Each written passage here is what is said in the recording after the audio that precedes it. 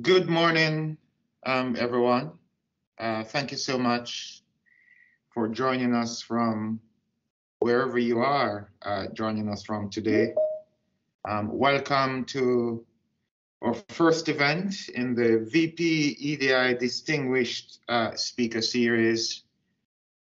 And speaking of distinguished, we're thrilled to be kicking off this series with no other than Professor George Sefa Dei, one of the leading Canadian scholars on race and race studies in Canada. Prof is actually joining us from Ghana, his native Ghana today. We're so happy that he's here. I'd like to point out too that today is actually Human Rights Day. And you probably won't believe this, but we didn't actually plan it this way. So I think the stars are aligning that we have Prof. Nana today speaking on Human Rights Day. Welcome, Nana. This is a treat, folks, so enjoy. It's my pleasure to welcome you to this event. And it's my pleasure to introduce to you two of our young, bright talent at the University of Windsor. Aisha Mian Akram, who is a PhD student in sociology here at the university, and Miriam Tolson-Murty, who is also a PhD student in the Faculty of Education, but also wears the hat of Director of Anti-Racism Organizational Change at the university. So without further ado, I'm going to turn it over to Aisha and Miriam, who are going to be our moderators today. Enjoy the show. Thank you, Dr. Beckford. Welcome, everyone. I would like to get things started with our land acknowledgement. The University of Windsor sits on the traditional territory of the Three Fires Confederacy of the First Nations, comprised of the Ojibwa, the Adawa, and the Potawatomi. Further to that, I would like to offer an Afrocentric land acknowledgement, and I would like to thank Kay Johnson from the Office of Office of Human Rights, Equity, and Accessibility. As people of African descent, we offer this land recognition in solidarity with the Indigenous peoples of Turtle Island in the efforts and deliberate intentions toward decolonization. We acknowledge the land of Turtle Island that was never meant to be owned. We recognize that most of the land that was entrusted to the Indigenous peoples was in some cases shared by choice, but all too often taken by force. We recognize the historical colonialism and the ongoing colonialism that has led to the present day situation where land acknowledgements are offered in place of land. As people of African descent, many of us have come here by choice, while many are here as a result of historical force. We acknowledge the complexities where we were promised land that was never given by those whose it never was to give. As people of African descent, we acknowledge the land of Turtle Island that sustains us, express deep gratitude to its Indigenous peoples, and pledge to honor our dignity and divinity that ultimately connects us all.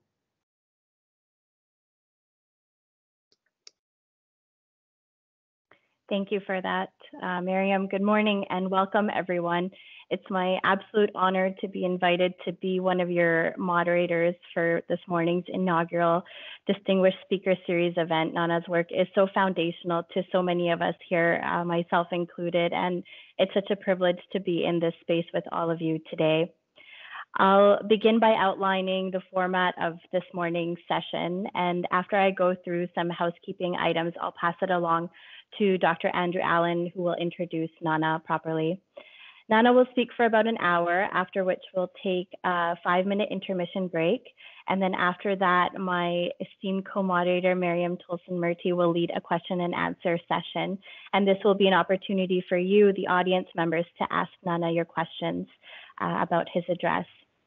So some housekeeping items before we begin. First, please be assured that audience members are muted and cameras are off so that everyone can enjoy the session without any disruptions. The chat or conversation feature has also been turned off.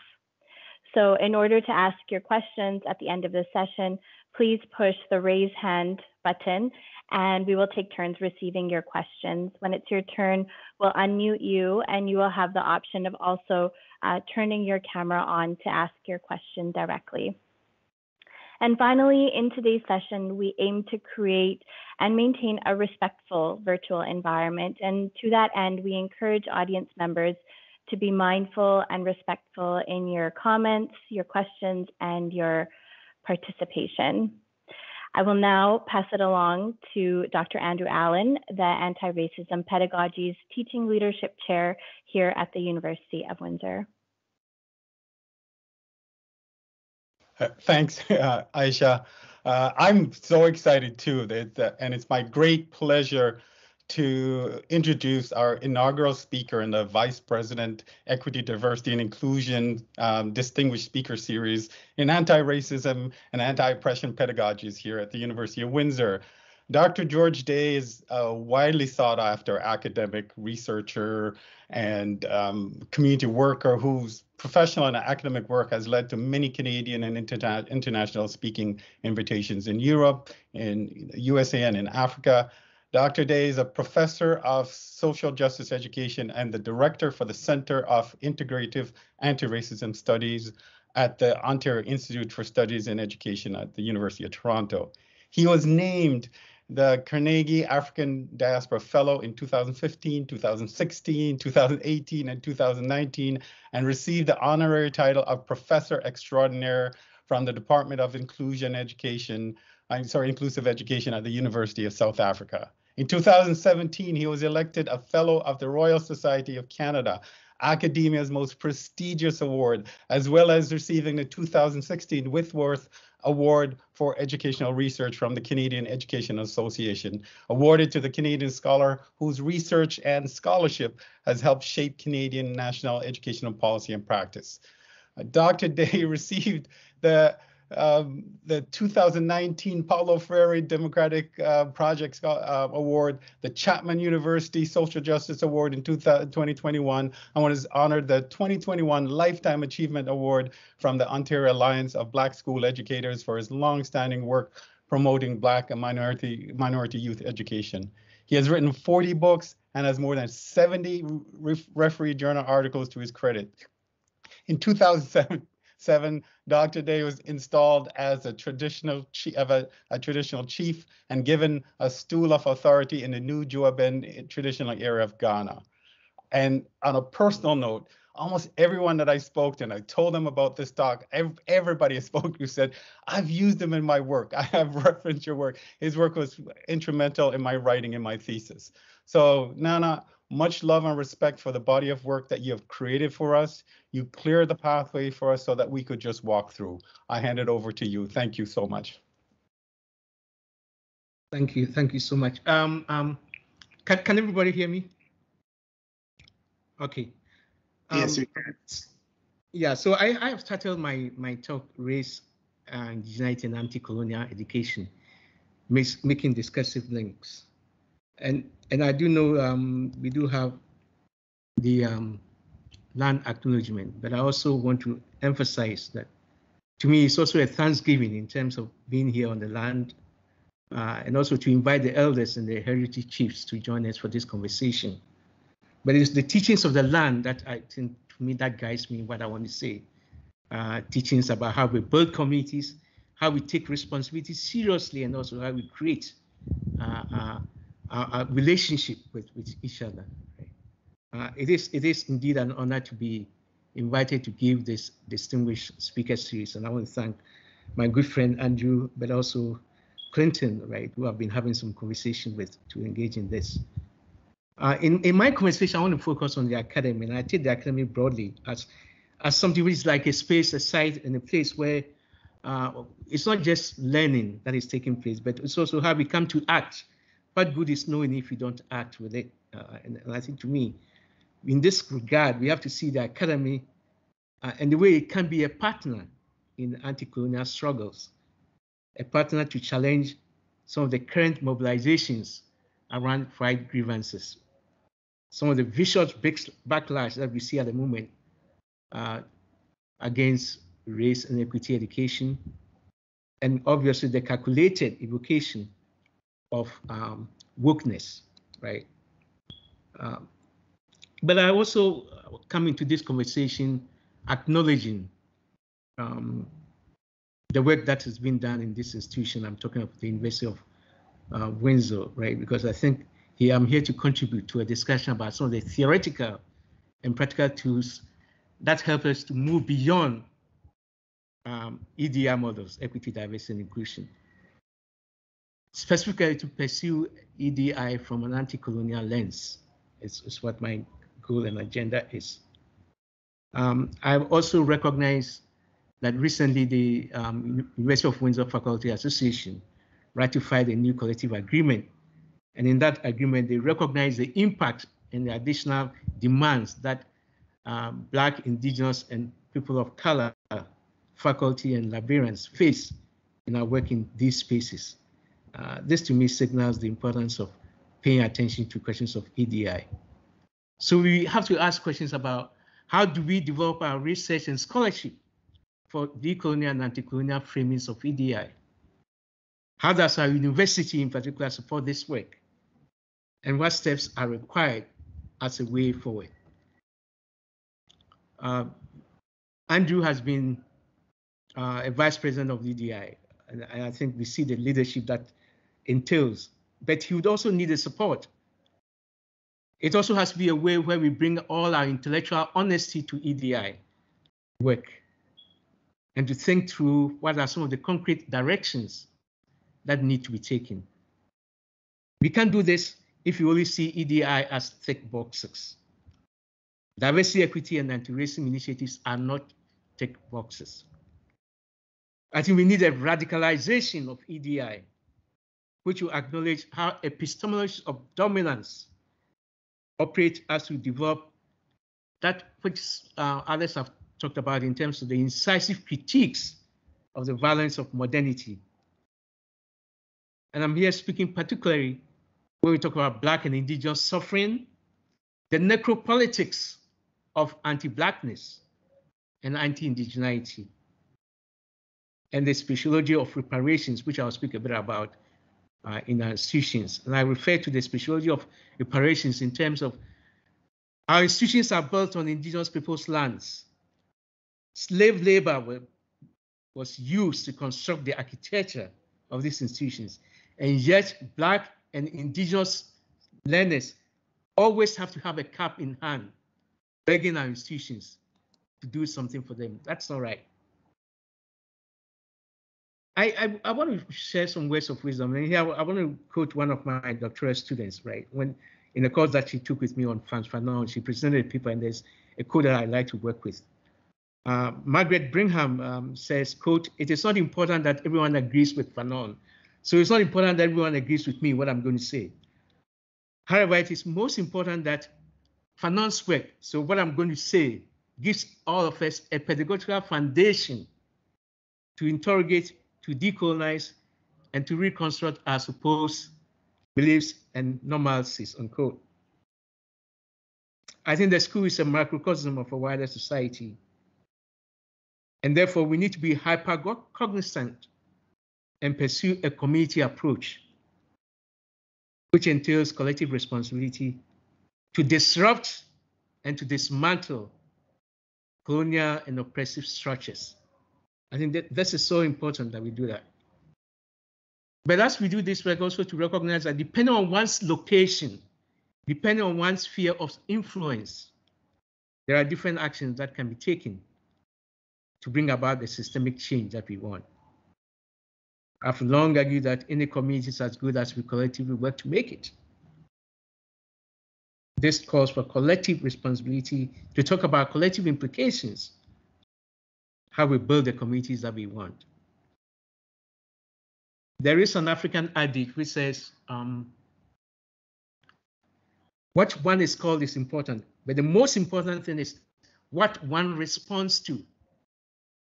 So when one is called, what is the call that you take up? To me, it's the question. And this is why people want to talk about allies. I want to talk about critical friends.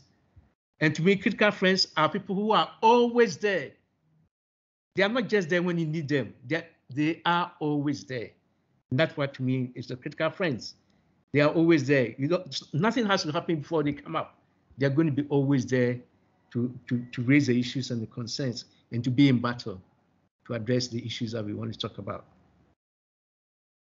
Now, as a Black scholar, I've always worked with an epistemic challenge, right? And so in my work, I mean, this epistemic challenge speaks to the question of decolonizing education. It has a bigger picture. It has many aspects to it. It has many legs, angles to it.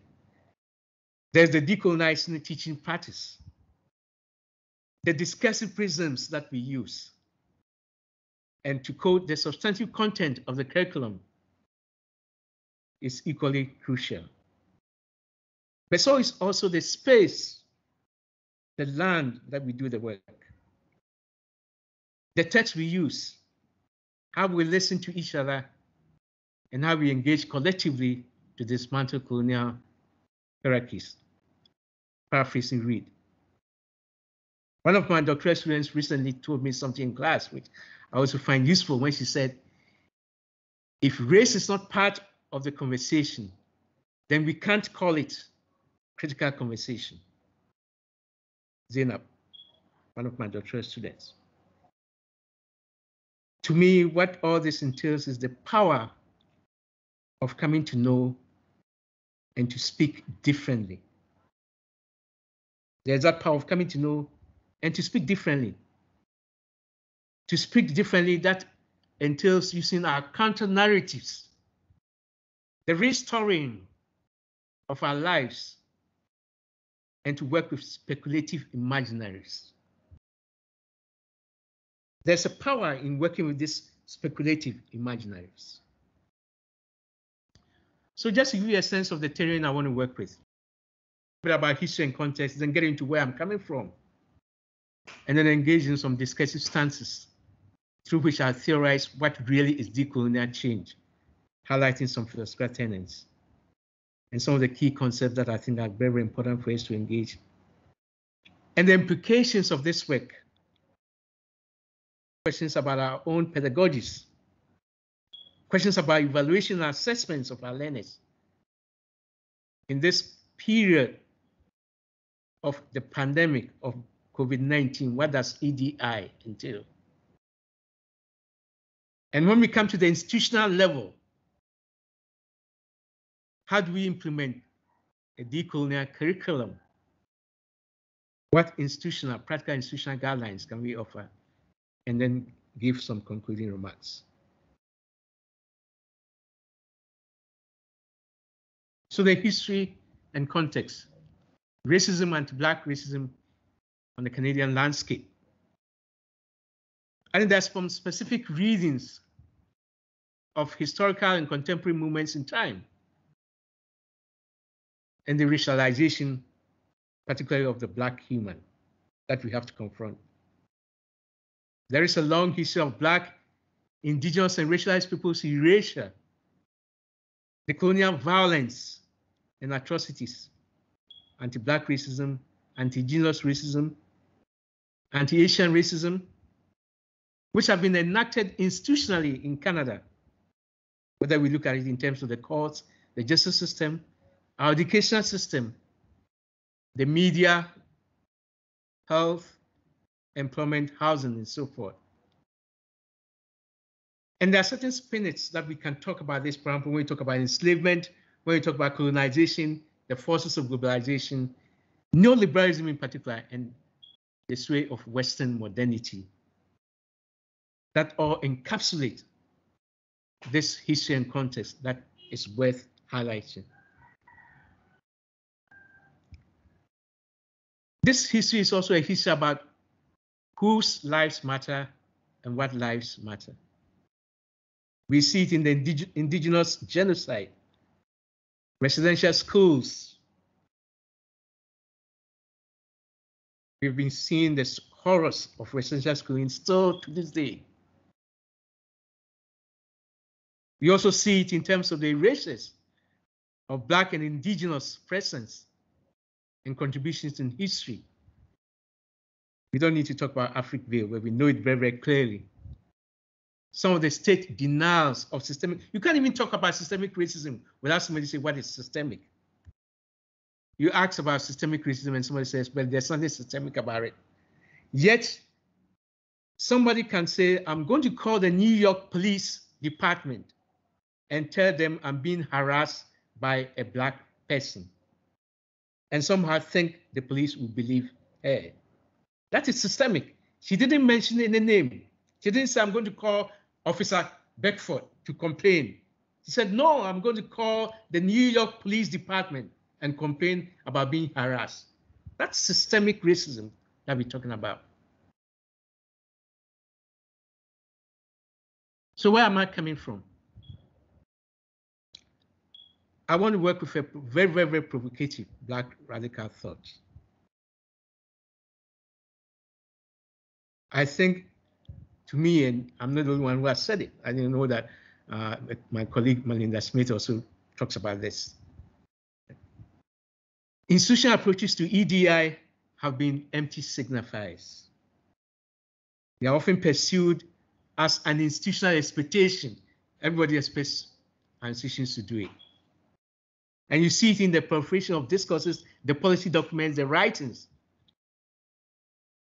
particularly on equity and anti-Black racism. And yet, these things have no teeth, literally. There's no action and accountability. All what they do is give us a sense of feel good, as Melinda Smith will talk about. I think it's very, very important to note, one of my colleagues, Ronaldo Walcott, when he talks about EDI is deeply embedded in white capitalist logics and the question of modernity. And it is framed within Western liberal humanism. And somehow it is presented to appease Black, Indigenous, and racialized bodies. I'm also coming at it with a concern that our institutions and their colonial hierarchies, what constitutes knowledge? How such knowledge should be produced, interrogated, validated, and disseminated internally and globally.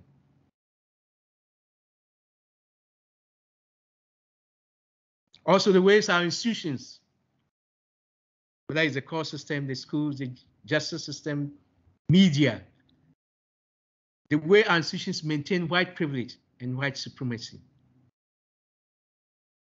There seems to be a reward for a close proximity to whiteness, and conversely, a close proximity to Blackness is punished.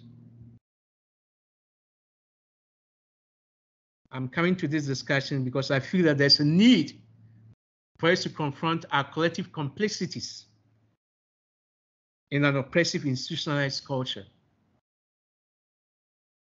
The violence of claiming racial innocence, the violence of racial illiteracy,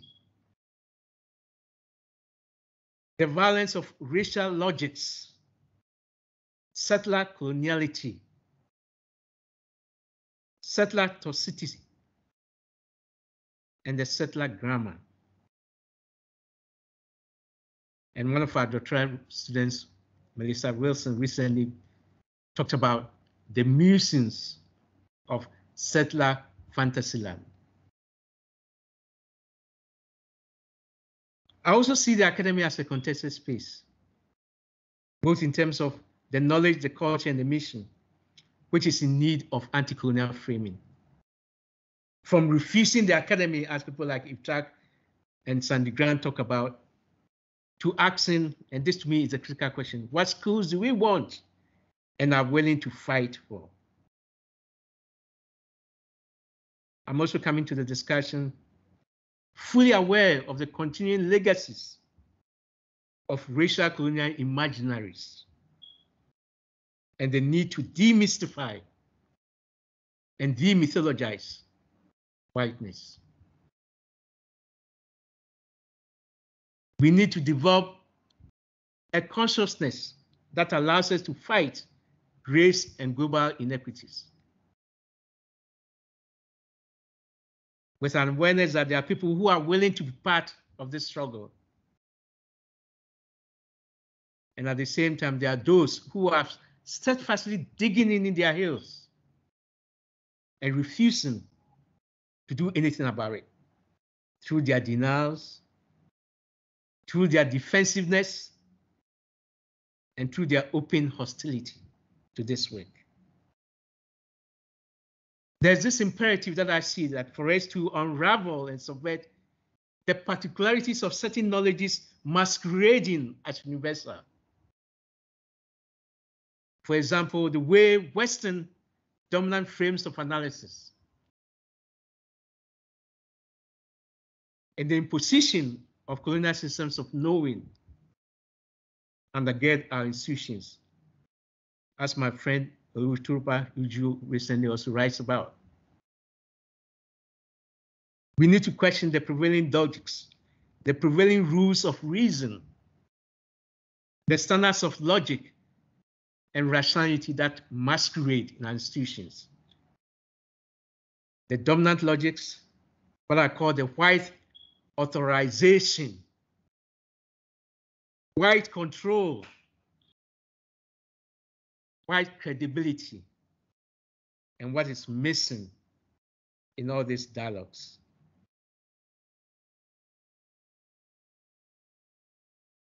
I'm also coming at it because I think we need to understand the complex ways a coloniality of race and racism works to dismantle or wants to grant dominant bodies an equal protection of their human rights, their dignity, representation, and resources.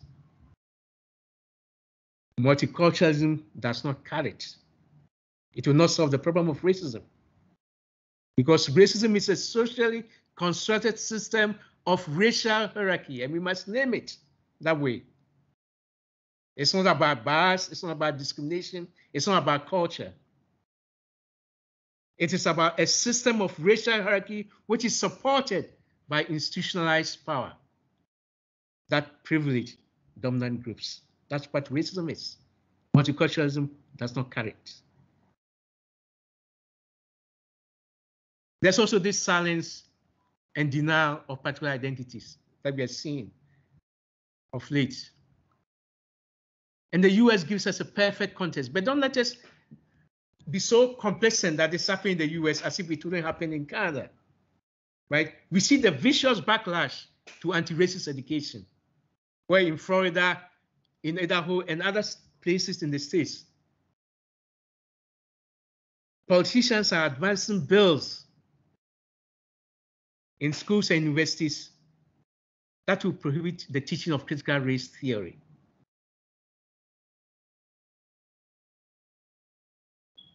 And the sad part of this is that this is a manufactured problem. Why do you say it's a manufactured problem? Because one, the places that they are prohibiting the teaching of critical race theory is not even being taught in the schools in the first place. So it's a manufactured crisis. But the silencing and denial also plays out in a different way. For example, we see it in the ways whiteness shapes conversations that we have. I don't need to remind you about Kyle Rittenhouse, the conversation about a white young lad who is being cut some slack. He's allowed to do certain things. And you wonder if it was a black young lad, he would get the same slack. And then just suppose the Kyle Rittenhouse trial with the Ahmaud Berry. Ahmad Berry was up to no good. Carl Rittenhouse was defending property. Look at the contrast. And then we hear now about Parents' Bill of Rights. Nobody even asks, what parents are we talking about? What parents are we talking about when we talk about Parents' Bill of Rights? So you're teaching critical race theory, we're going to develop a Parents' Bill of Rights. Well, what parents are we talking about? And why should a few conservative parents decide what schools to teach our children? Who are raising these voices? This is why, to me, I think we need to define the school curriculum burden. Long ago, me and my students, we called it the deep curriculum. It's not just the text, it's not just the instruction, it's not just the pedagogy, but the culture, the climate, the environment, the social organizational life of the schools are all part of this curriculum. The curriculum is a breathing document. It's living, it's live. It offers us a path to follow. It is also power saturated and has components of learning libraries and literacies of knowledge. And this is why it's so important for us to explore the curriculum from an anti-racist, anti-colonial, and decolonial lens, to challenge the way grand narratives of the empire have been constructed, to disrupt Canadian consciousness of its past and history. The history of land displacement, land dispossession, African enslavement, Indigenous genocide, and the residential schools. So what discursive stances do I want to take? I think, to me, decolonization is a political and institutional act. It begins by asking new questions. Also, the anti-colonial is intimately connected to decolonization. And by extension, decolonization cannot happen solely through Western science scholarship. Hello, it will not happen through Western science scholarship, because Western science scholarship is part of the problem. If we want to decolonize, we have to look for a particular place from other non-Western ways of knowing, indigenous philosophies, epistemologies, that allow us to challenge, to disrupt, subvert, and reimagine counter-narratives to colonial thinking and some of the conventional practices of schooling and education. The fourth discursive stance for me is that the complex problems facing our world today defy universalist solutions. They require what I called long ago multicentricity, multicentric ways of doing, knowing, being, and acting.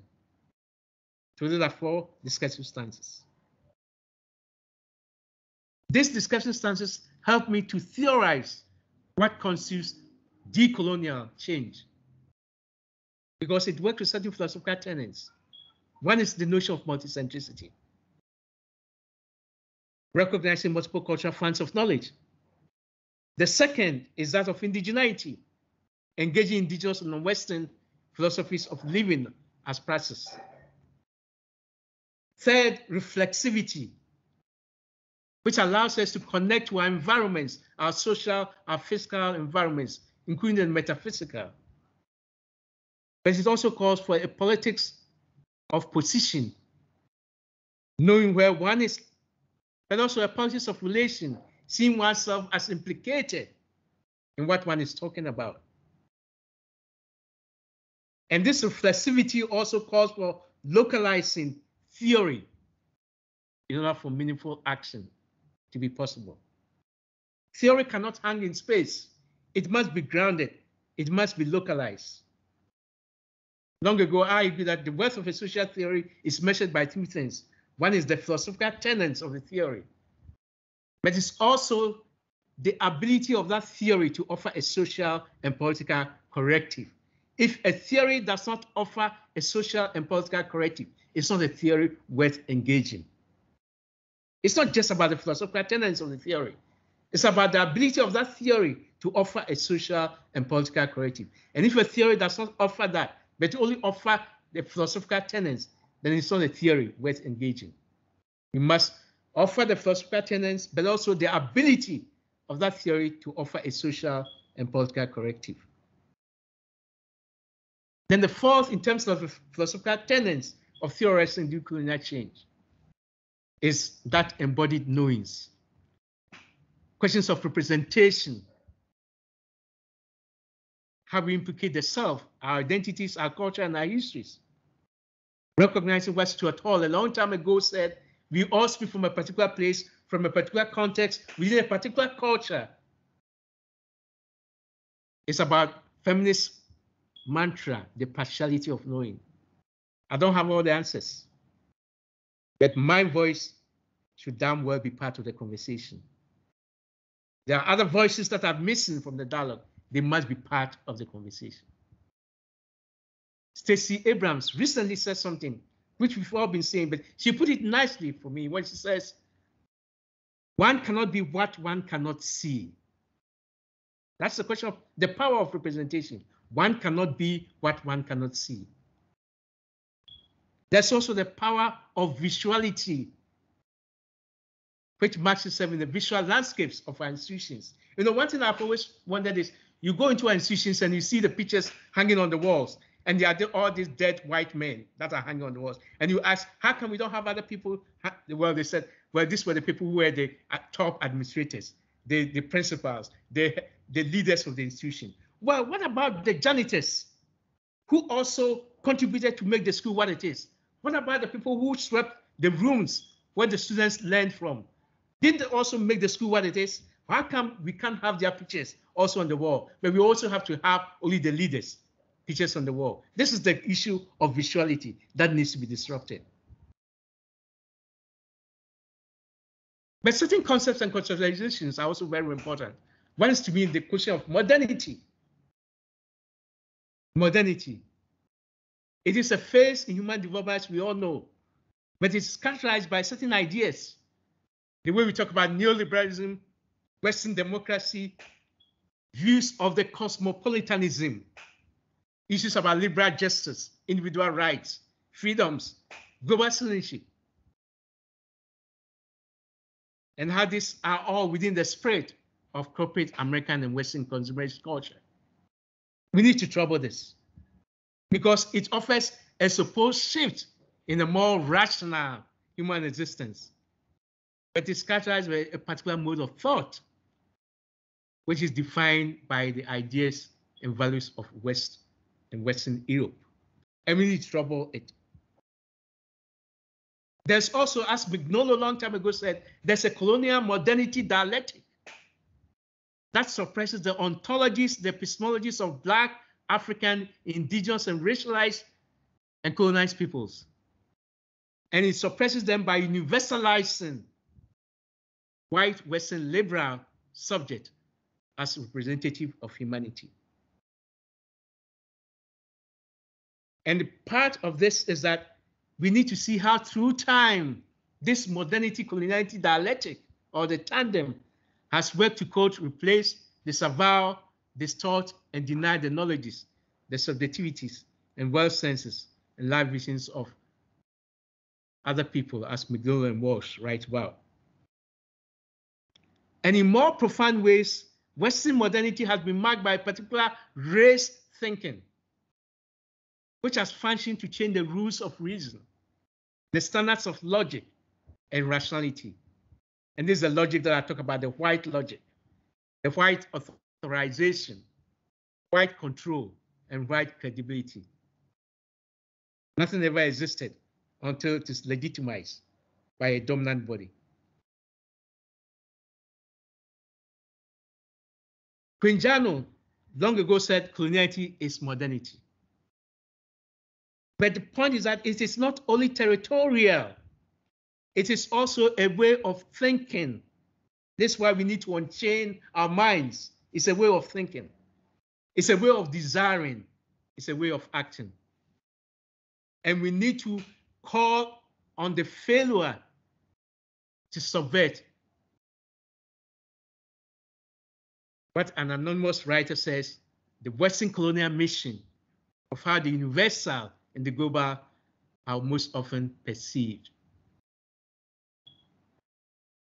There's this continued refusal to challenge, quote, European paradigms of rational knowledge, unquote, Ujano.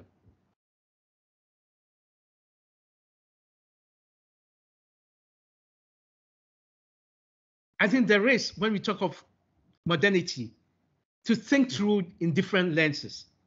For example, the strategic, intellectual, and political project of Black, African, and Indigenous and racialized learners and other anti-colonial subjects calling upon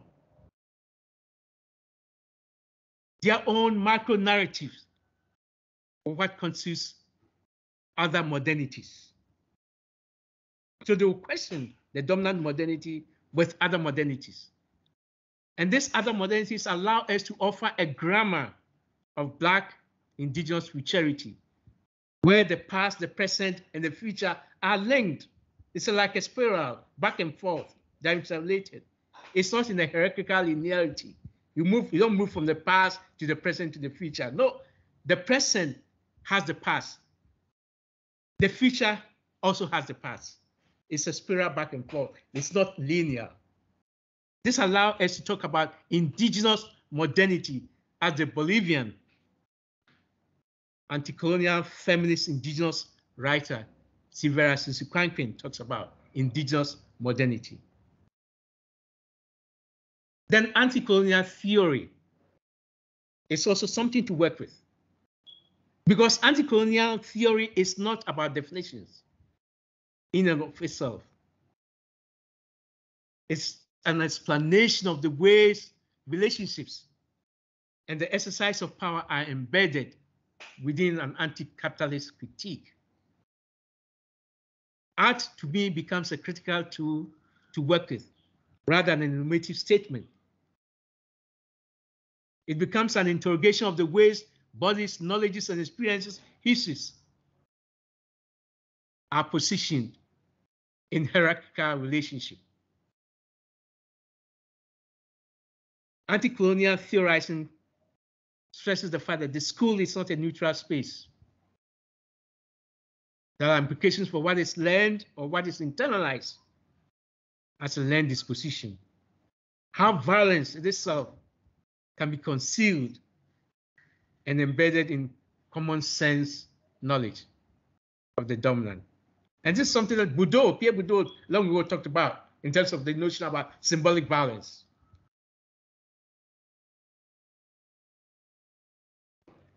I think in anti-colonial theorizing, the colonial should also be taken broadly as speaking not just to anything which is foreign and alien, but also as speaking to anything that is imposed and dominating.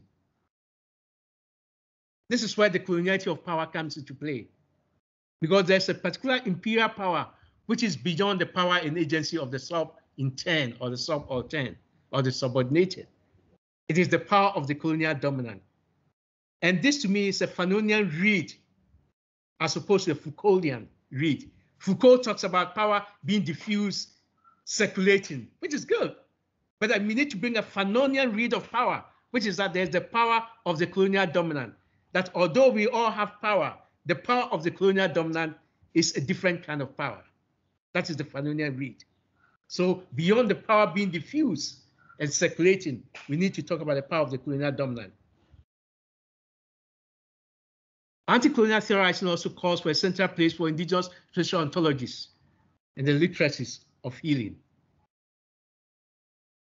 It also calls into play the authenticity of the indigene, the subaltern voice, because it becomes an epistemology of the oppressed, the colonized, which is anchored in the indigenous sense of collective and common colonial consciousness.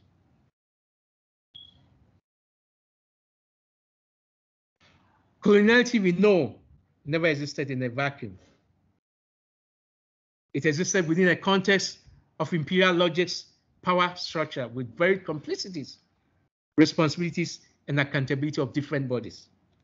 But the thing about coloniality is that any time there's the process and the project of coloniality. There's also resistance. There's no violence without resistance. There's no oppression without resistance. And that's what anti-colonial theorizing brings into play, that we also need to talk about that. And that's a key case of anti-colonial theorizing should be on what I've called the cultism of white supremacist logics and the way it functions to normalize oppressive relations and practices. I already earlier mentioned about this cultural arbitrariness of white norms, which is presented as universal. Art seeks radical change through subversive and abolitionist politics. It's not a politics of mere acknowledgement. It's not a politics of validation. It's not a politics of just having a dialogue. It's not a politics of reconciliation or mutual engagement. It calls for subversive abolitionist politics. And to me, a subversive abolitionist politics would not talk simply about reconciliation or restitution. It will argue that in order for reconciliation to happen, there must be restitution. But anti-colonial theory also acknowledges something which is very, very important for the way we do our work, whether it's EDI or anti-racism struggles and so forth. It's about acknowledging the de-colonial tension, that anytime we try to decolonize, the colonial is hanging behind. The colonial is hanging behind. So we also have to deal with this tension, that anytime we try to decolonize, the colonial is hanging, is lurching behind. This is why I say I've never met a decolonized person. I've never met a person who is decolonized. It's a process that we continually have to go through, because anytime we try to decolonize, the colonial is lurching behind. So there's that de/colonial tension that we have to confront with. The other concept is indigeneity.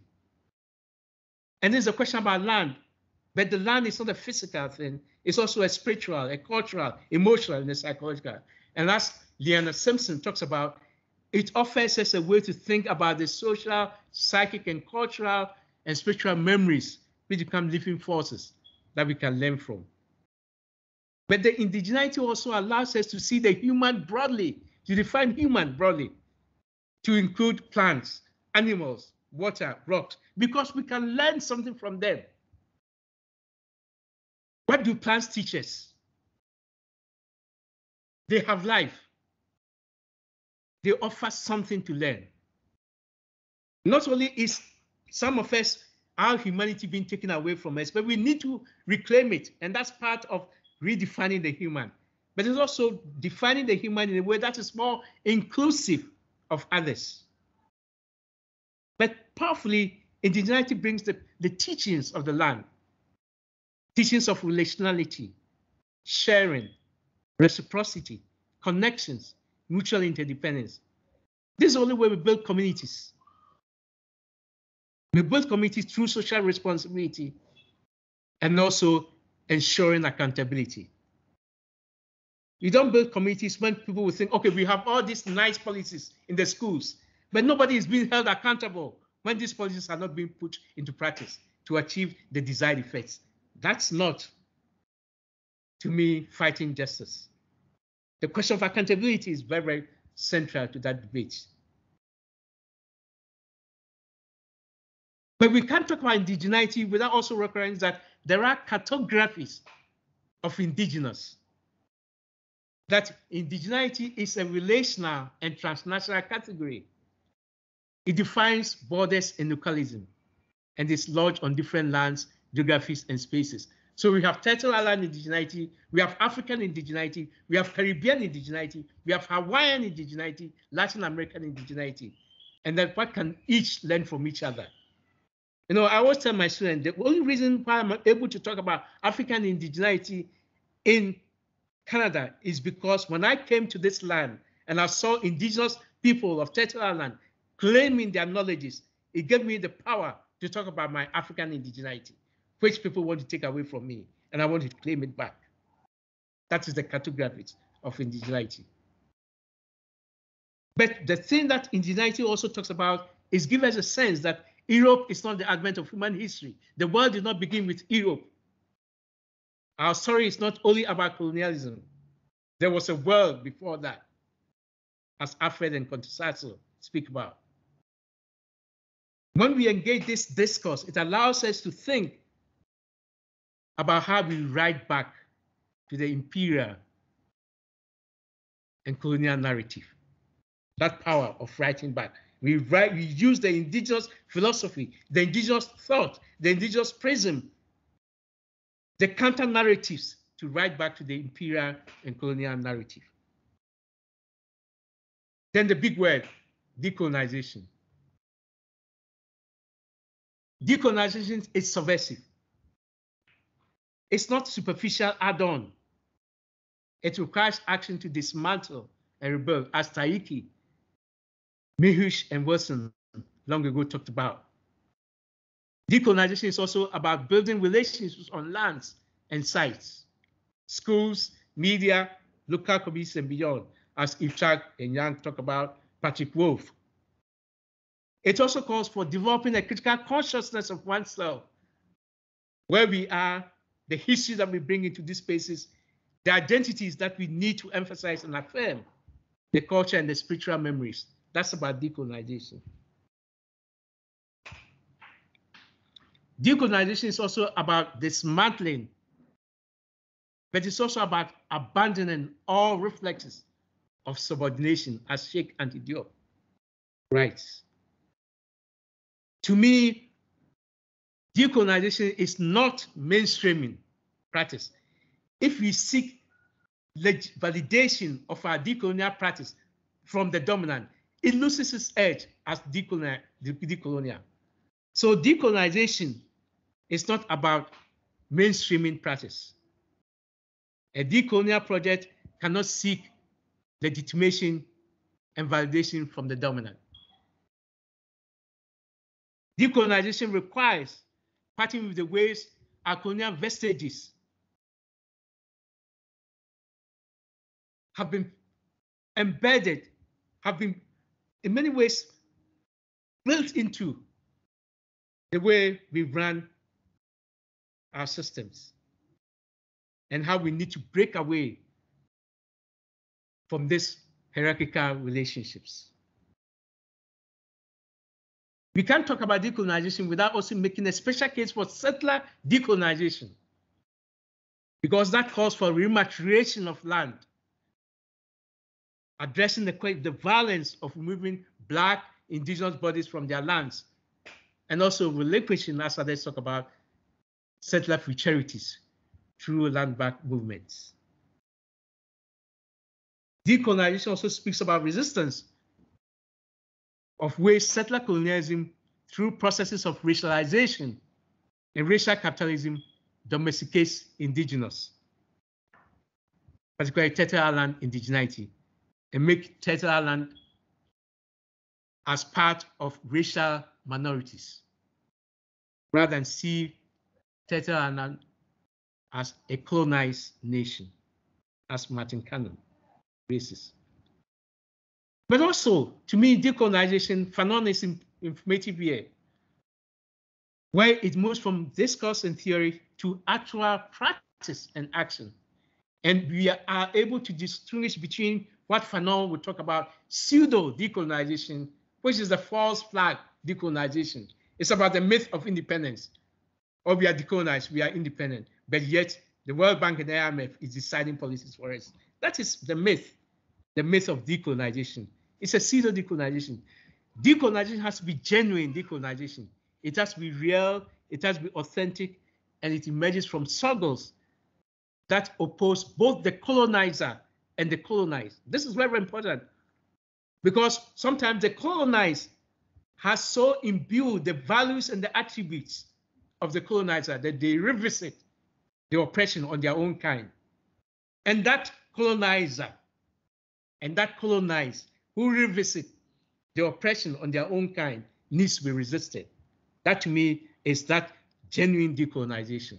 So it implicates both the colonized and the colonizer who has learned the trappings of the colonizer. The colonized, who has learned the trappings of the colonizer. He or she needs to be resisted. But as my friend Molefi Asante also writes, decolonizing is not just de-Westernizing, but rather is the total reassertion of indigenous African communities, etc., at the center of knowledge discovery, interrogation, validation, and dissemination, unquote. Decolonization calls for an authentic commitment to anti-colonial project. I see decolonization as a path to an anti-colonial end. See the anti-colonial as the path to a decolonial end. That's fine. I like to see the other way around, that decolonization, because it's a process to an anti-colonial end. And that this decolonization, at the end of the day, is all about dismantling colonial structures. Then race, anti-Blackness, indigeneity, and decolonial links. The speciality of Blacknesses happens on different landscapes. It's not just in Canada. Anti-Blackness is global. There's anti-Blackness in Africa. There's anti-Blackness in the Caribbean, in Latin America. So it's global. But the specificity of anti-Blackness is rooted in slavery, colonialism, and denials of African and Black humanhood. There are also cartographies and multidimensionality of Blacknesses. Because this Blackness is itself, race, its class, its gender, it's sexualized. And there are multi-generational legacies of these different dimensions of Blackness and anti-Blackness. I think when we engage race, anti-Blackness, and indigeneity in decolonial links, it calls for problematizing essentialist understanding of race and the institutional expectations around race, Blackness, and indigeneity. One of these institutional expectations that I talk about is how we know when during the George Floyd, every institution, every school felt the need to issue a solidarity statement in support of Black Lives Matter. And it's like a race. Everybody wanted to issue a solidarity statement. And you ask, where have you been all these years? It's a performance. But these links of race, Blackness, anti-Blackness, and the decolonial is only meaningful if you are able to examine the precarity and containment of Black, Indigenous, and racial lives on the landscape. So when we look at the Canadian landscape, people talk about the displacement, the dispossession, but also McKettrick and Robin Maynard, they both talk about this question of the controls of Black mobility. McKettrick used the word herbicide. It's about Black geographies, but it's also about the impossibility of Black humanity. This discursive links of Blackness, indigeneity also calls for looking at Black and Indigenous relationalities, how both groups, quote, have been targets of social and spatial controls that have derived from our anomalous relations or positions in relation to the Canadian settler state and citizenship, as Robin Maynard writes. Consequently, teaching and learning Blackness and indigeneity must be in radical relationality. We talk about land dislocations, displacement, dispossession, but we also talk about the intersectionality of bodies and labor on different lands and spaces, as Baird writes. But it also calls for naming the settler. We should name the settler. And we have to be clear when we talk about the settler, who we mean. We are talking of the colonial settler, the white settler. So what it means and the politics of naming the settler. Because if you don't engage the politics of why we need to name who the settler is, it doesn't bode well for co-resistances and anti-colonial solidarity. We need anti-colonial solidarity among racialized and colonized groups. So Blacks and Indigenous groups need to be in solidarity. And this is why there is that power in naming the settler for who the settler is. Settler is about theft, it's about genocide. It's about that terror analysis, the person who goes into a space claiming that everything was for them. Nothing existed until they came there. Rewriting history, denying history, that's a settler. So you begin to ask yourself, who is denying history? Who is rewriting history? And call them the settler. Discussions of settler colonialism must engage African indigeneity and anti-Blackness. The process of racialization and how Black and African bodies have been crucial to settler colonial nation projects. And then decolonial education must connect Black liberation and indigenous sovereignty. It calls for a radical Black geography, a radical Black pedagogy that addresses the hyperconsumption, the appropriation, the criminalization of Blackness, including how Black popular culture has intensified anti-Blackness and anti-Black racism. Njie talks about it as Blackophilia or Blackophobia. A radical Black pedagogy must interrogate the historical lineage that continues to support a white supremacist agenda and leads to anti-Blackness, unquote, Baker Bell and others.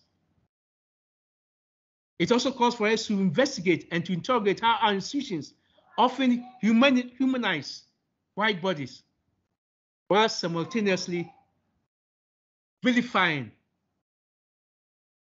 Black people. For example, Western media humanizes white criminals while at the same time dehumanizing Black, Indigenous, or Muslim victims. We see it in the compromising photos of Black victims and the depictions of injustice movements, the double standards in the depictions of justice movements. A radical Black pedagogy should assist learners to examine how the construction of, quote, the images that promote racial inferiority contributes to a lack of empathy for Black life, leading to a public desensitization to Black pain, suffering, angst, Black humanity, and death. The necropolitics, unquote, Baker, Bell, and others. Such pedagogy, I'm talking of the radical Black pedagogy, must raise questions about the absences, the omissions, the negations, the denials, and engage in critical historical texts that debunk Greek-Roman whiteness assertions. It also calls for ensuring the production and promotion of knowledge and resources that allow our diverse communities, our Black and Indigenous and racialized communities, to see themselves in their own representations in school sites. A radical Black pedagogy must advocate and support the development of self and collective healing processes and outlets within Black, Indigenous, racialized communities. Because this is very important as we engage in our own healing, our own unlearning. This radical Black pedagogy must support Black, Indigenous, and racialized youth leadership and social activism. Because what happens is that rather than rewarding resistance, we do punish resistance. And that, who are those who are punished for their resistance? The Black bodies, the racialized bodies, the Indigenous bodies who are resisting their oppression, and yet they are punished. So we need that pedagogy to actually reward their social resistance, reward their social justice struggles, their activism, rather than punish them for it. But a radical Black pedagogy must address one particular Black contention. I call it Black contention. And this is particularly the question of media and anti-Black racism.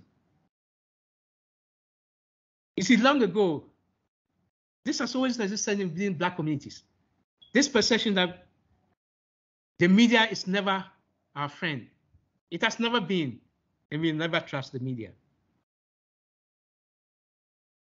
Bremen talks about a long time ago, writing about our elders taught us long ago about media injustice.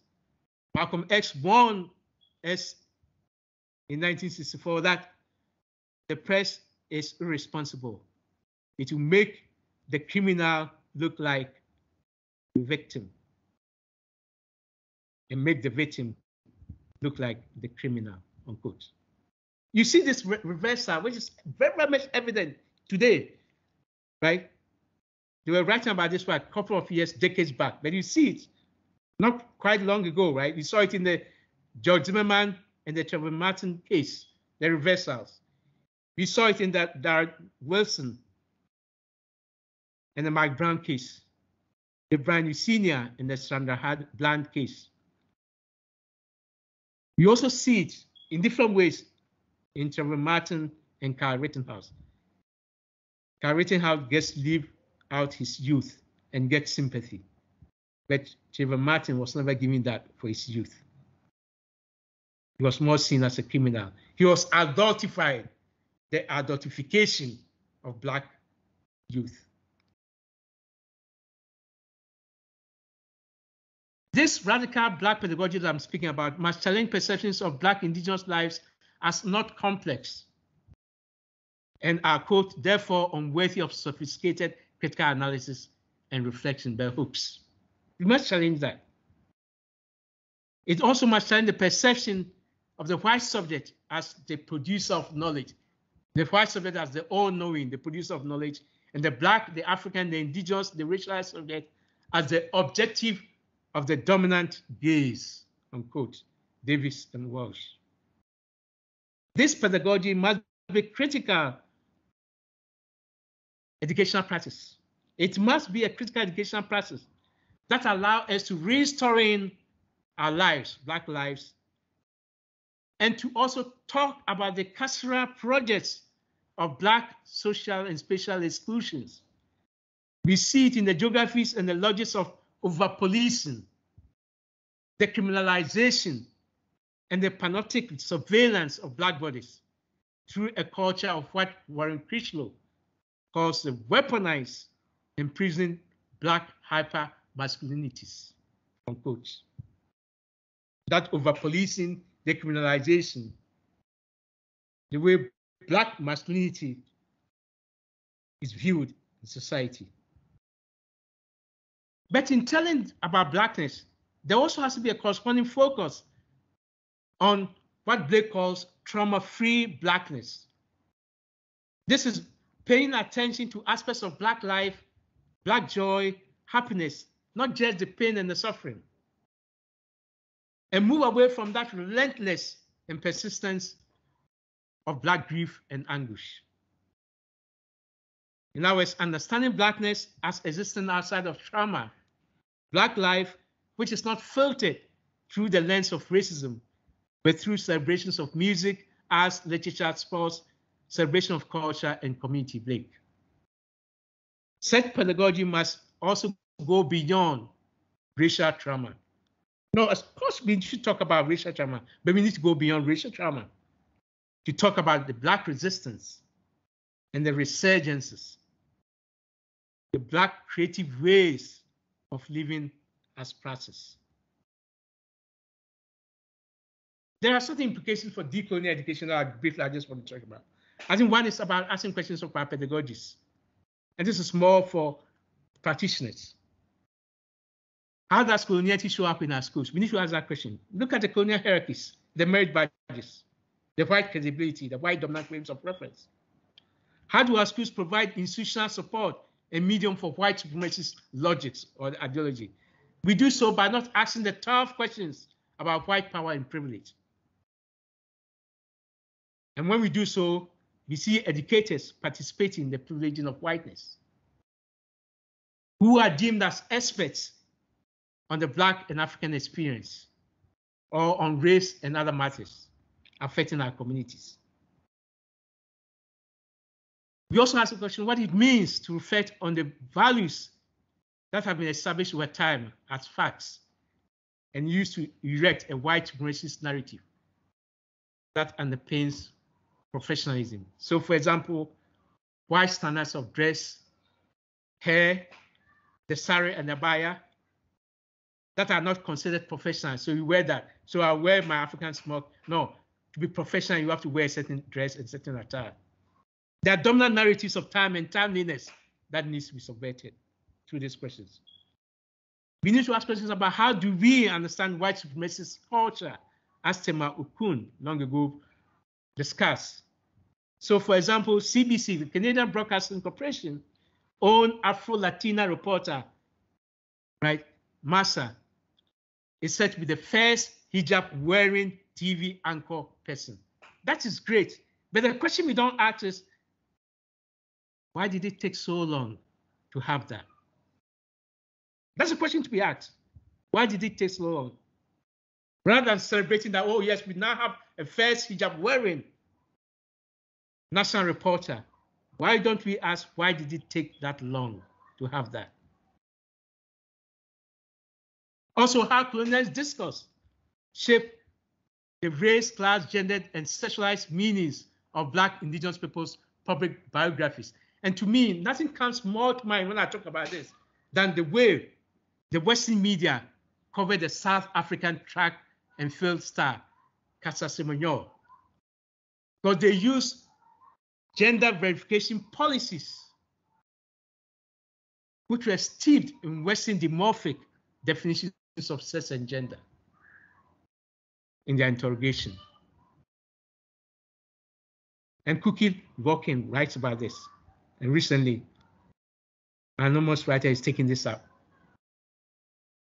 So we ask questions about pedagogy, but also pay attention also to questions of evaluation and assessments in schools. To see race in assessment and see assessment in race.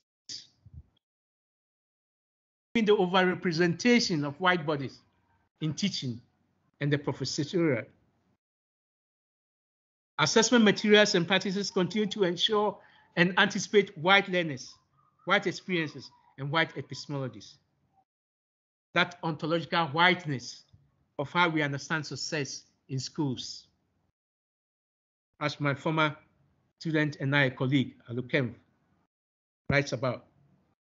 Also to recognize that assessment necessarily follows a series of previous learning activities which themselves occur within Euro-white-centric contexts. And assessment has been too late to come to the party of reevaluation. It cannot just be a panacea. It's more than that.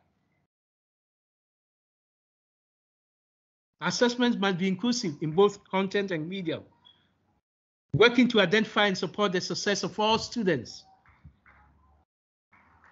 Widespread research recognizes persistent bias both in standardized assessments and often in more local practices, as Kent, Ezra, Dirac, Parkesh, and others write about.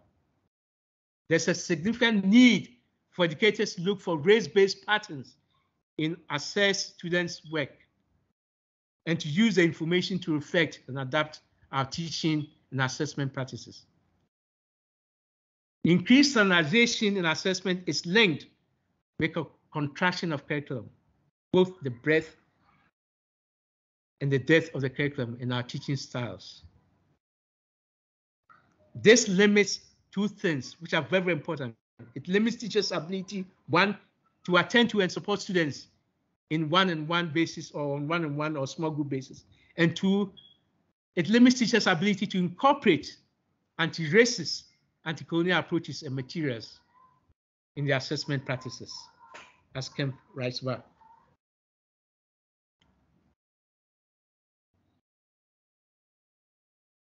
We also have to look at what all this implies in working with the lessons of COVID-19.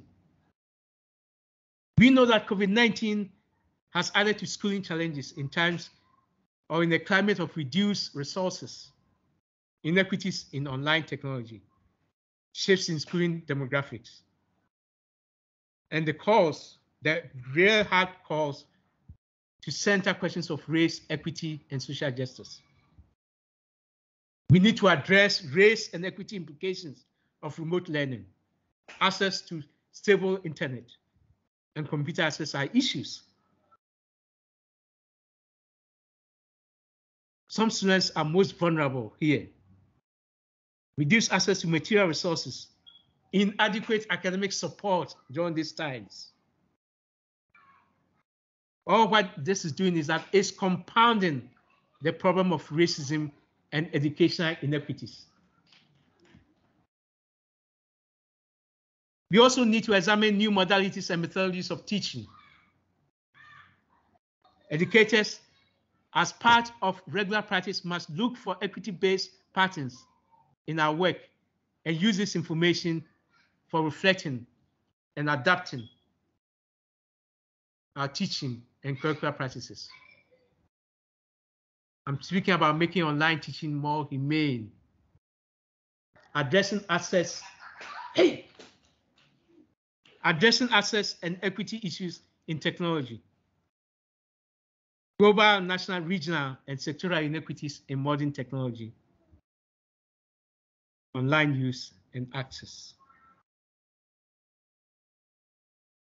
Providing resources to achieve socially just teaching and learning online, responding to rising online digital hate. But we also know that some online platforms, online learning platforms, when you look at the resources that are in the learning modules, they need revision to include non-white and non-hegemonic content, and also to devise multiple strategies for assessing students during online teaching with different modalities. So I come to the last session, which is more speaking about our institution, what our institutions need to do. And here, briefly, implementing decolonial curriculum, some practical institutional guidelines. One is to look at institutional policy implementation. There's a need to develop institutional implementation strategies for the diversification of decolonial curriculum with focused attention on Black, African, and Indigenous and other racialized learners. Our institutions need to set clear guidelines, timelines, academic expectations, measures of accountability to meet Black and African, Indigenous, and diverse public demands. In other words, we need an institutional framework to support strategies for inclusive teaching, identification of staff, school mandates, and meeting demands of underserved communities. Our institutions need to work towards the development of equity standards of some kind to assess the effectiveness and success of policy implementation across all courses, whether it's in the arts, the social sciences, or even STEM, to ensure the enhancement of social and academic performance of Black, African, Indigenous, and other racialized learners. Our institutions also need to pay attention to governance issues, including designing and implementation strategies on the scope and organizational structure of schools, departments, etc., to be inclusive. There's an important goal here, which is about accountability measures. Because what happens is that, as Sarah Ahmed talked just a long time ago, there's a non-performativity or the non-performance speech arts of our institutions. These things are normally put out there for show. There are no accountability measures. Nobody is held accountable when the policy is not being implemented or when something goes astray. And so it becomes on the show. They exist on the books. They exist on the shelves. It's performance. Second is specific equity initiatives. Schools, academic divisions, departments need to revisit their objectives, their mandate, and policies and practices to consider internal exclusionary barriers for Black, African, Indigenous, and racialized learners, and what needs to be done to remove systemic barriers. It may be a requirement to have annual periodic curriculum review of educational programs, and to introduce new courses that meets the demands of our times. Courses that have deep impact on Black, African, Indigenous, and other racialized learners. It's about the question of relevance. Also incentivizing the department academic programming initiatives that promote decolonizing and anti-colonial teaching and learning methodologies. I think there needs to be incentives for this. And of course, creating funds to support such initiatives. We all talk about equity, anti-racism, costs money. It cannot just be lip service. We need to put the resources where our mouth is. We need to have a serious thinking through of how local community groups and bodies and organizations who are also working on EDI on the ground can help us in our programming. The academy is not a space for just academics. The community must have a way into these spaces. And we need to tap what they are doing on the ground on EDI that we find useful in the way we do our programs within these institutions. Of course, the question of community outreach to address the question of educational relevance of Black, African, Indigenous, and racialized learners and communities that we purport to serve. Educators making the connection and grounding ourselves in our local communities as a form of knowledge generation, teaching, dissemination, and academic responsibility. We must know our learners, the communities they come from, know these communities in order to be good teachers. Also, our institutions should help identify community issues that need redress through joint consultation with these communities. Knowledge generation must be a joint exercise, working with communities to generate knowledge.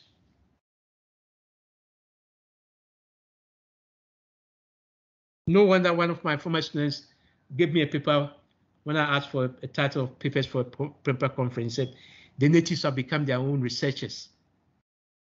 The natives have become their own researchers because they have been so disappointed with what has happened.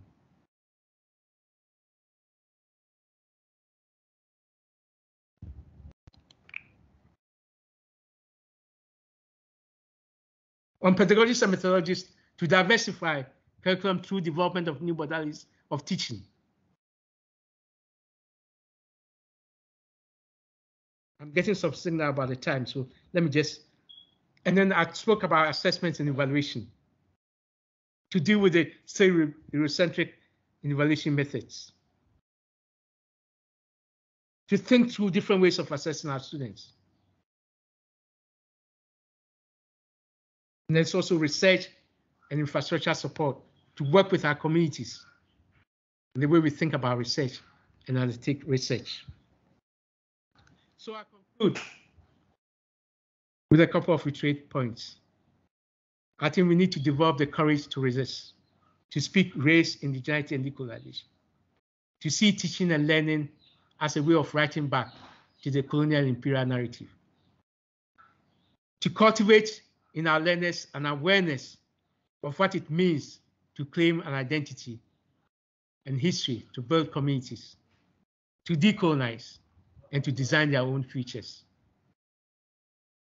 We must see the academy as a place of refuge, as Martin and Hannah talked about, but also as a site of liberation, as Robin Kelly talks about.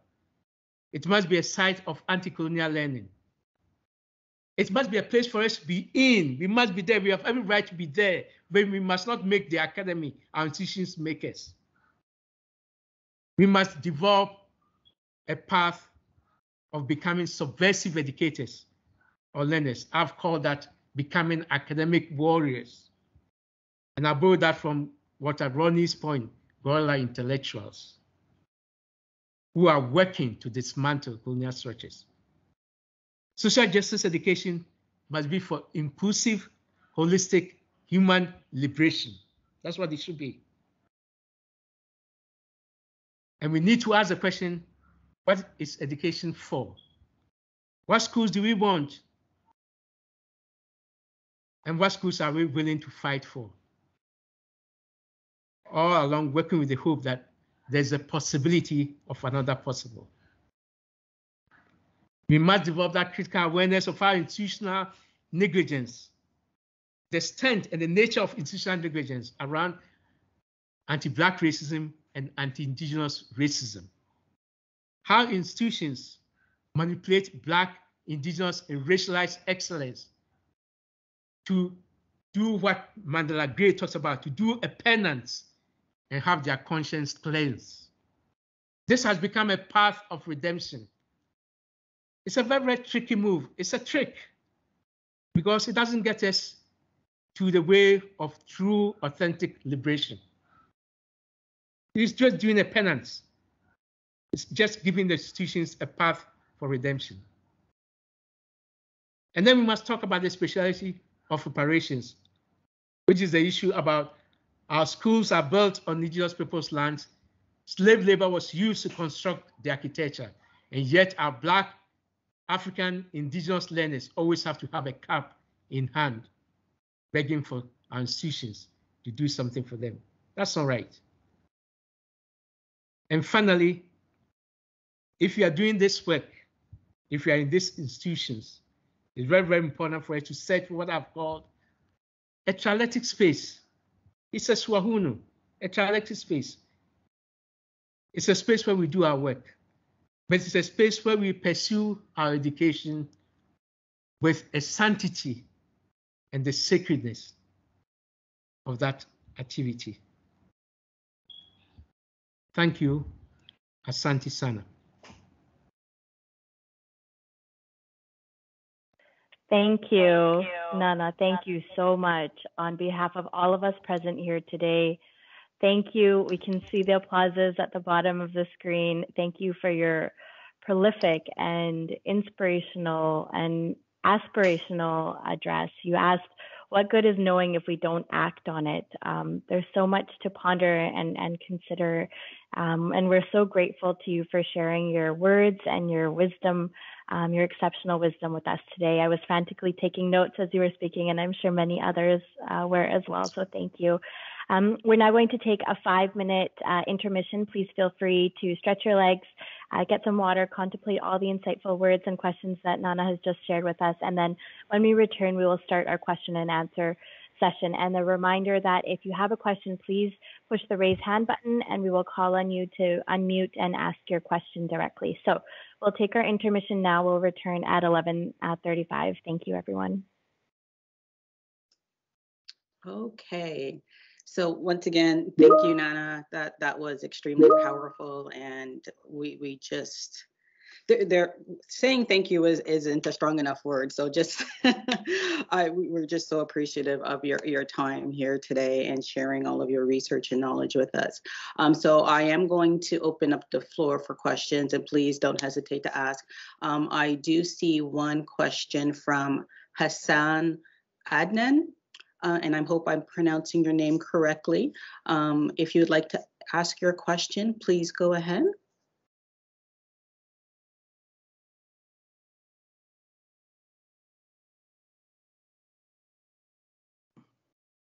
Thank you, first of all, the University of Windsor, Dr. Clinton, and Dr. Allen's team putting this together. And thank you, Musée, for coming to us and educating us. My question is, you talked about the importance of resources.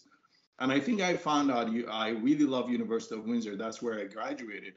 And I found that it's a very important in terms of investment of resources. So what would you give an advice? Because every time that like we chasing every time that happens on a drama or something, then they put out a release and all of that. So now we created this department, which has brought you in, which is good. So what would you advise? And if you look at it, the department is the smallest department in the whole institution. What kind of advice would you give this team that's leading Dr. Clinton, that they stay forever? And also we are shaping students, 10,000 students a year.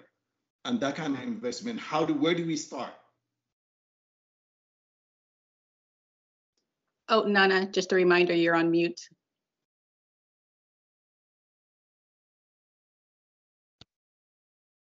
Can you hear me?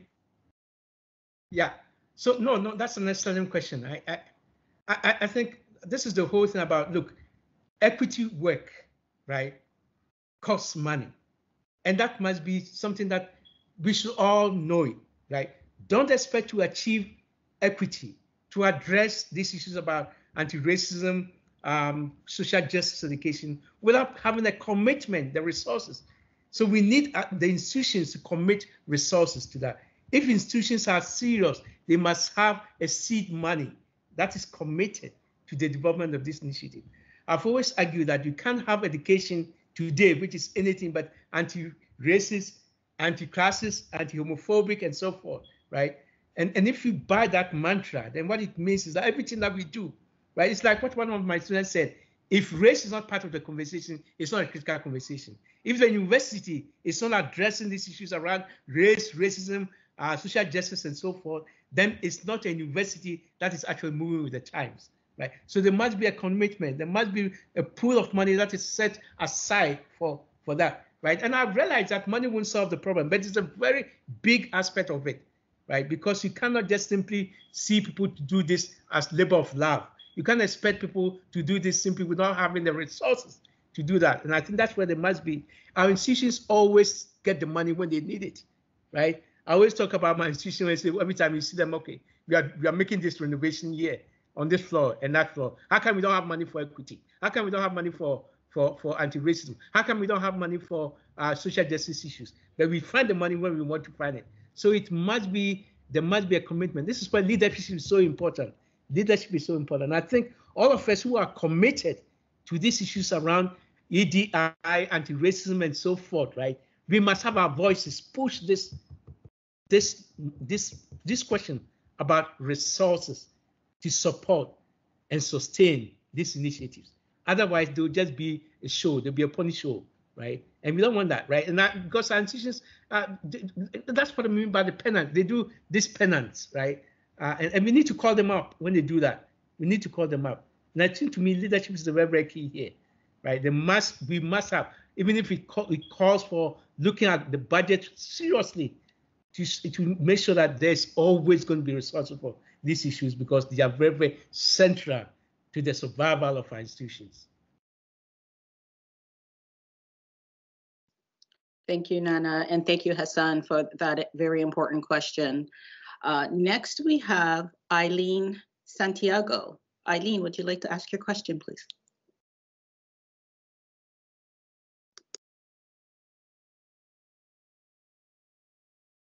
Hi there.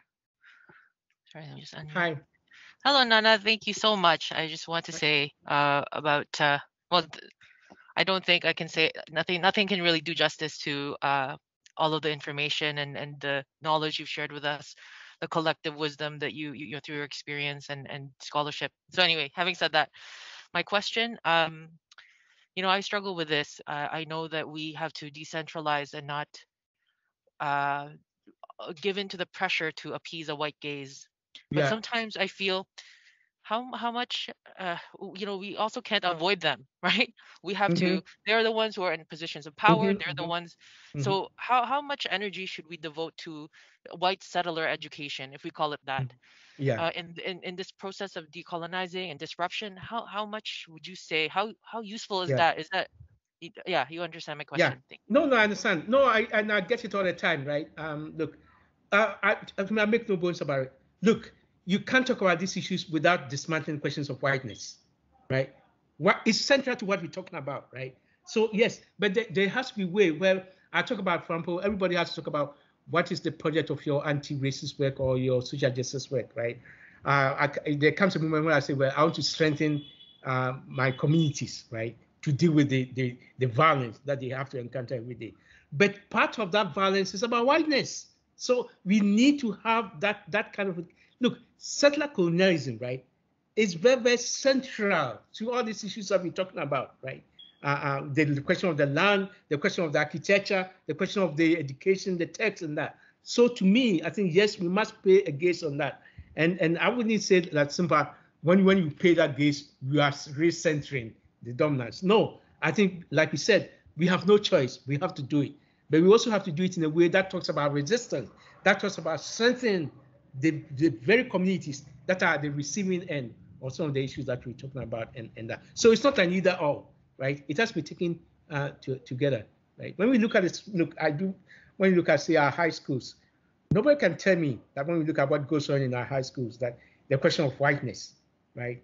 Both in terms of the knowledge, in terms of the questions of assessment, in terms of the questions of practices, right? It's not central to these discussions. It is, right? It's very, very central. So to me, it shouldn't be either or. I think we need to put a gaze on that, but also to extend it, to have it strengthen our communities, right? To deal and also to think through solutions to their own problems. Thank you, Nana. Is it okay if I ask my second question, or do you want me to put my hand down and ask again? No, I'm fine. Go ahead. Okay. So thank you. Ahead. Thank you so much. Thank you. The other question, you mentioned accountability. And I see that right now. You describe exactly what's happening in my institution right now. A lot of performative, vocal acknowledgement, blah, blah. How do we, what measures of accountability, where should that come from? How could we, I'm struggling with how to visualize that and how can you make it work? To me, accountability should be in the eyes of the oppressed communities, right? It should be in the eyes of the oppressed communities. What do they think about the initiatives that have been put in place?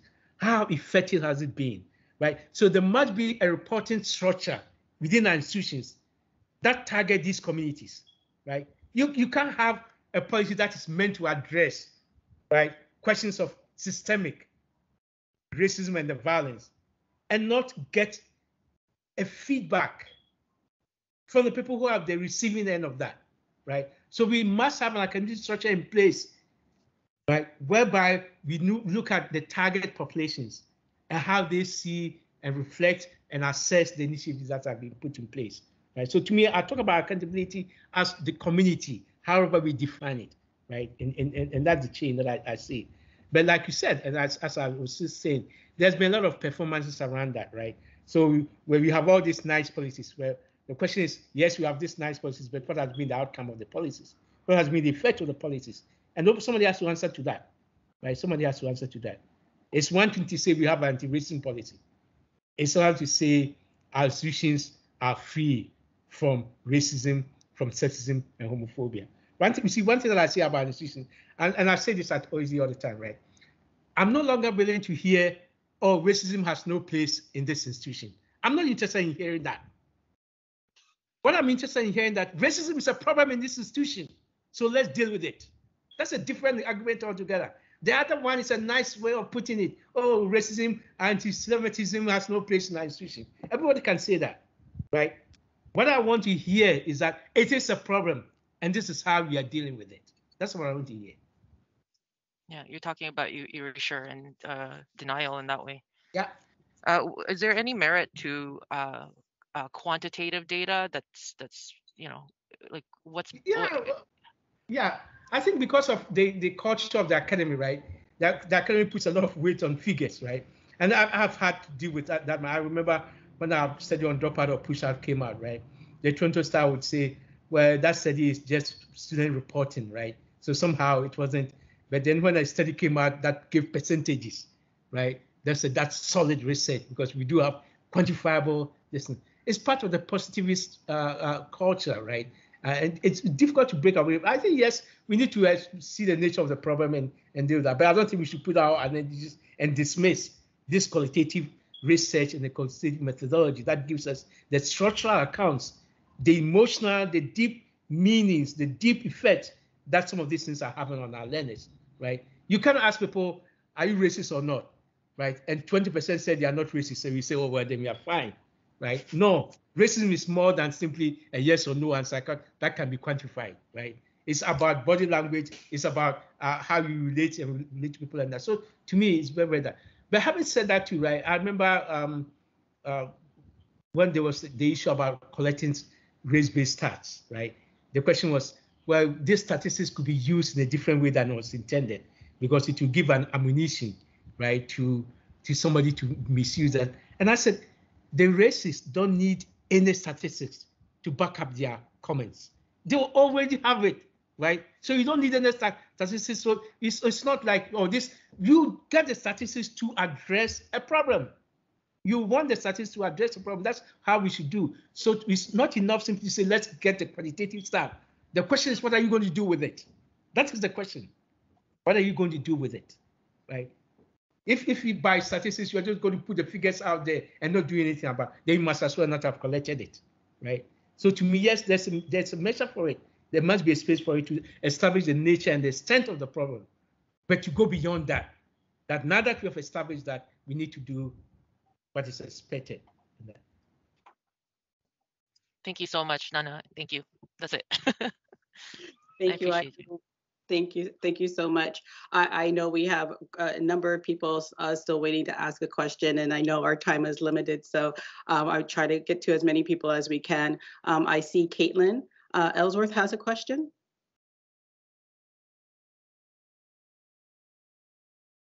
Hi, yes, thank you, Nana. So you spoke about decolonizing is not just de-Westernizing, but rather a total reassertion of Indigenous commitments. And you also communities, and then you also spoke about a Black radical pedagogy. What does a Black studies program, so we're at the university, they're here in conversation about this, what does a Black studies program add to decolonizing institutions? Oh, a lot, in the sense that we need to have that, because there's a lot of misinformation about what Blackness is, right? There's a lot of information about that. And so a Black studies program is a space which allows Black scholarship to be articulated in a way that the learners and the instructors, right, conceive a program of Black studies, right? So there's a lot that it can. And also when I talk about Blackness and indigeneity and radical relationality, right, we need to address that, right? So when you have this Black studies program, how does it draw the connections with where we are, right? And that also allows the space for that to happen. And then also, I think our learners, right? Our learners need to see that. Our learners need to see that our institutions care, right? Look, I always make this joke that in my years, right, I've never seen a Center for European Studies that is headed by a Black scholar, right? But you see a Center for African Studies that is headed by a European white scholar, right? I would expect that when you have a Black studies, right, that Black scholars, right, are going to be central to that area of study. Yes, of course, you can have other scholars come in, but these Black scholars are going to be the drivers of that program. They're going to be the drivers. Let's make no two ways about it. I don't see how you can have an Indigenous studies program and non-Indigenous people are the drivers of it, right? So we shouldn't expect that. If you're going to have a Black studies program, Black scholars will have to be the drivers, but it doesn't mean they're exclusionary, right? They can have room for people who operate with that also to come in, but the drivers of that is going to be that, right? And that. But I think, yes, I think other learners need to know about Black studies, because there's a lot of misinformation about Black studies, right? That needs to be addressed in that context. Thank you. Thank you, Caitlin. And I think we have time for one more question. Oh. Time is just escaping us today. Bismarck, if you have a question, please, this is your opportunity to ask Nana. Oh, but you're on mute, Bismarck. All right, thank you very much again, Nana and Mariam and Professor Beckford and your team. I was actually talking about how bold you tackle the issues of racism and decolonization and everything. I think that is what we need, being bold about issues and talking as they are, not trying to hide things. But I'm very much particular about the issues of learning about colonialism, because I was privileged to have the Ghanaian system and then the Canadian system. Now, if you look at the Ghanaian system of education, although we are teaching about issues of anti-colonialism, you still find traits of colonialism embedded in the educational system. Take, for instance, the legal education in Ghana, which is labeled along the colonial system. And we talk about decolonization or anti-colonialism. Where lies the anti-colonialism we're talking about?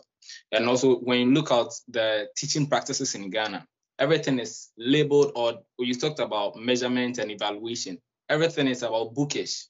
I think you were in Ghana, you recently probably followed the National Science and Math Quiz, which offers children or students the opportunity to sit down, be asked questions, and then provide answers to it. What about the issues of putting them into practice? You go to a very prestigious technological university in Ghana, and they are importing technologies from outside. What are we doing about it? And we have a line in the Ghanaian national anthem which says, "And help us to resist oppressors' rule." But then you look at pseudo decolonization we talked about, and then our governments go hand in hand begging, and they are giving conditionalities. Before you are giving this aid, follow ways of doing things. What happened to in our system? So, Nana, don't you think we need to actually look at how our whole educational system is structured? Because I feel we need to champion the cause of decolonization and anti-colonialism right from the roots, even because you cannot go on with an emphasis on Western scholarship alone. You must champion people like yourself, Beckford, Dr. Allen, and the other people I may not have known about. Don't you think we need to champion them, the roots of this? And I think that would help bolding people like myself as well. Thank you. No, thanks for your question. I think you're right. Look, a couple of things here. One is decolonization is a global struggle, right? Decolonization. And the reason why decolonization is a global struggle is because coloniality knows no borders. It knows no boundaries, right? And like we said, like we have post-colonial education in Ghana or in other parts of Africa, but is it really post-colonial? Is it really post-colonial, right? I talked about in my own growing up, right? I learned more about Niagara Falls, the rivers in Canada, than the local rivers in my own village, right? I hardly knew about them, but I knew about Niagara Falls and all that. We're still dealing with that. So Ghana is going through that. It's a teething problem. It's going through that. Then there's also a question of indigeneity, right? We are our own harshest critics, right? When you talk about African indigeneity, somebody will ask you, what is that? And you talk about modernity. We look, so, and that modernity is conceptualized as Western modernity. When we need to talk about that indigenous modernity, because when we talk about the African indigeneity, it's not stuck and boxed in place. It also moves with the times, right? So we need to talk about that, right? So, and this is, again, the problem of colonial education, the way it has, right, sift through our entire system, right, to generate a particular body that reads the world from a different lens. And that is the issue. I have agreed, and Melefi Asante has also made that point, and I know my friend Andrew also made that point, that to me, right, there are no African universities. There are no African universities. What we have are universities in Africa. That's what we have. We have universities in Africa, but there are no African universities because the universities in Africa are simply following that internationalization, the Western standards, and that's what they're and like Nyere would say, they're doing a catch-up, right? That's what, and that has been a problem, right? We need to Africanize, we need to indigenize, and we need to do that. And this is where these questions become very, very important, right? These questions become very, very important. This is why, for example, we need to talk about how do we promote African-centered perspectives, right? We have learners, right, who they'll mimic theories that hardly speak to their own realities. just because the academy expects them to perform, right? So they will mimic all those stories, but they will hardly mimic or they will hardly use, right, works by our own scholars that also propagate very powerful ideas to work with. And I think it's something that we need to address in our education system. We need to address. So it's a global issue. It's a global phenomenon. It's not just here, right? It's something which is global, and we need to do with. And like you said, to me, one of the things I've said, like young learners like you coming up, right? There's a particular charge, and this is to pioneer new analytical systems for understanding our communities that are steeped in our own homegrown cultural perspectives. It's like how the Maori are doing, right? The Maori, the indigenous people, right? They're looking at their own concept, their own ideas. And so, I mean, African Black scholars like yourself, we need that, right? To be, and that's why, to me, it's not just simply the de-Westernization, it also comes to mind in terms of a particular frame of mind, developing that frame of mind, a very, very different frame of mind that asks different questions.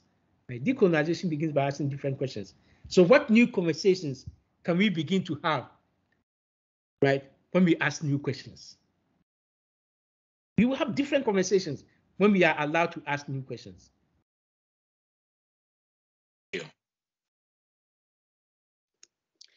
Thank you, Bismarck, for that. And Nana, thank you again.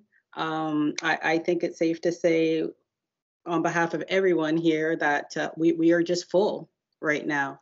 And I invite the team to turn their cameras back on, our team that was here this morning. But I just want to thank everyone for joining us on this inaugural session of the Distinguished Speakers Series, Race, Indigeneity, and Anti-Colonial Education, Making the Discursive Links. Nana, this was an amazing opportunity for all of us. So we just thank you for your presence and in sharing this space with us, this virtual space with us today, everyone, and sharing your knowledge and research, as well as we, continue along this journey at disrupting and dismantling colonialist practices in our institutions and in our daily lives. So yes, just thank you is not a big enough word. We are better for having spent this time with you today. So thank you. Thank you. Thank you. No, thanks you all for having me. I enjoyed this. I'm sorry if I spoke too long, but I lost track of the time. Awesome. And just so you know, your Bismarck, who just asked you that question, can you tell he's Ghanaian? But also defending his MEd thesis at 12 o'clock, which is in a minute. So I thought that would be you'd be pleased to hear that. And Dr. Allen, our next speaker is in January. I don't know if you wanted to say a little bit about that in the next half a minute or so. Yeah, just very, very briefly. I spoke to Akua Benjamin this week, and she agreed to be our next speaker January 14th. I think it's a Friday at 10 a.m. And so we're all excited. So more information to follow. And but we wanted everyone to know before you go off for the holiday break that Akua Benjamin, formerly at Ryerson, ex-university, also formerly Ryerson, will be speaking. So. Yeah. And thank you, Prof. And just so you know, we are going to take you up on your offer to visit your village. Yes. No. Okay. How was the internet? Was there any breaks in it? No, it was great. Okay. Yeah. Right. Thanks, everybody. Thanks, Joanna and your team. Thanks, Miriam and Aisha. And thank you, everyone who came out today. Thank you so much for being here. Thank you, Prof. Bye-bye. Bye.